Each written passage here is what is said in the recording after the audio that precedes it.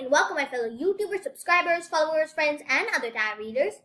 And check out your cards I'm going to use for your readings, my Pisces.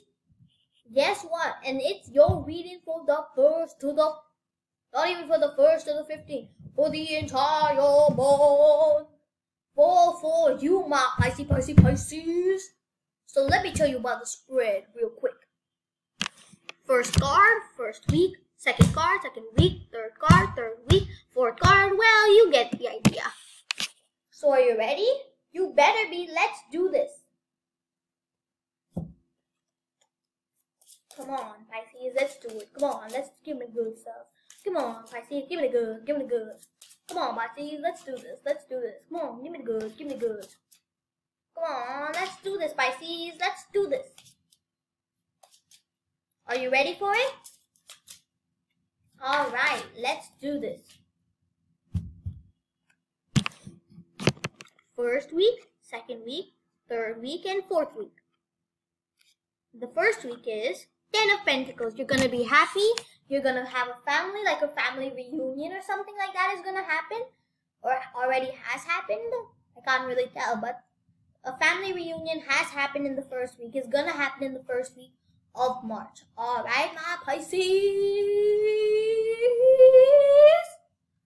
Alright, now let's see card number 2. Which is the week 2 is the moon. It will have mystery. And this is your card, Pisces. A card of fear. A card of deep, dark secrets. Before I continue, I need to clarify this.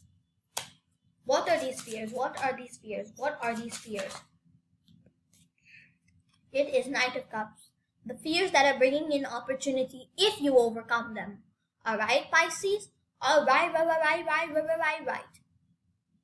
Card number 3 is 6 of Swords. You're moving on, you're moving forward, you're moving towards something, you're moving towards a big opportunity, a big goal, a big place, a big new world for you, Pisces. That's amazing. If I do say so myself. Alright, Pisces? Alright, and now are you ready for card number 4? Card number 4 is Hanged Man. A card of Neptune, and in turn another card of Pisces, which is a card of not in stock, but seeing things in a new perspective, like I'm walking. Ooh, the world is so different when you look at it upside down. The buildings are in the sky is the ground, everything's different. Alright, Pisces? Alright, now let's take out your Oracle card.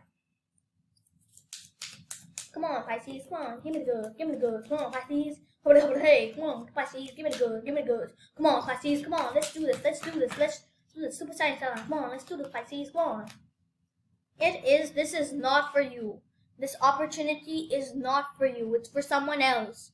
So if you see an opportunity, and you see it very clearly, it's not for you. Because it'll come close to you, the opportunity. If it's for you, it'll come close to you.